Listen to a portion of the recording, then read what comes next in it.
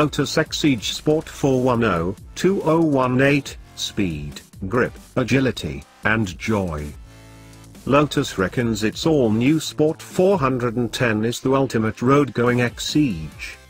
This is all relative. The Exige remains Lotus's most potent car, a tiny warhead of track day mayhem. The Sport 410 basically takes maximum Exige, the Cup 430, and dials it back from 12 to 11.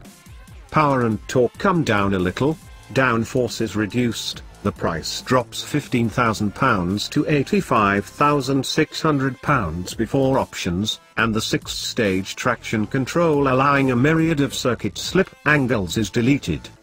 The key addition is a more road-biased chassis setup, with the Cup 430's 3-way adjustable nitron dampers given more scope to control spring compression to soften the ride. Unlike the fixed head-only Cup 430, the Sport 410 can be specified as a roadster with a removable roof section. That's the car we're testing. Despite the on-road bias, don't go thinking this Exige has turned into a Merc cabriolet. While they get airscarf head restraints that duct warm air to your neck, the Lotus just buffets the back of your bonds with vortexes of air. No matter, a press of the throttle and you'll soon displace them, as your head jerks backwards with the 410's rapacious thrust. Change up from second to third using the clackety stick shift with its exposed linkage, and if you time it to land in the meat of the V6's torque band, there's an elastic snap of thrust like being fired from a catapult, accompanied by the supercharger's whine and the threshing of combustion. Factor in the rush of the wind and the sensation-packed 410 feels every bit as rapid as its 3.4 seconds blitz of the 0 to 62 miles per hour sprint suggests. This is the fastest roadster in Lotus history. And it's probably the loudest, with the optional titanium exhaust.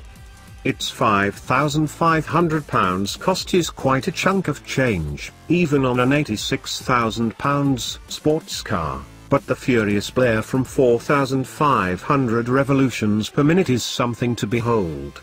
I'd be amazed if it passed circuit noise regulations though.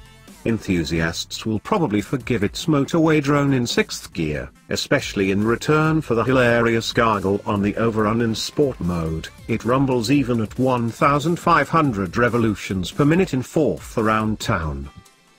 The Exige Sport 410 delivers an incredible buzz of sensations, and at its heart is the unassisted steering.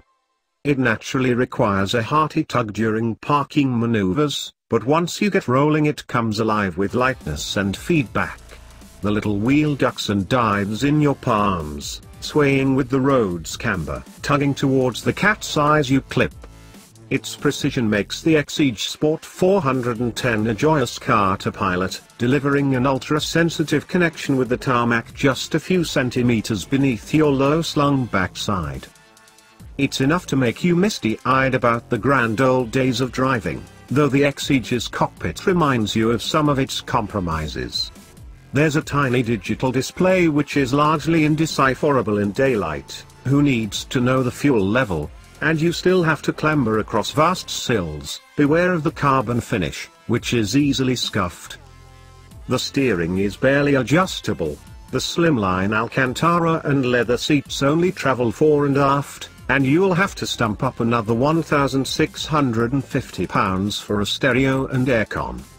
The Exige's venerable age even allows you to bypass modern regulations and delete the driver's airbag, strip away all such luxuries, and the Exige Sport 410 becomes the lightest V6 Exige ever, weighing 1,054 kilograms without fluids.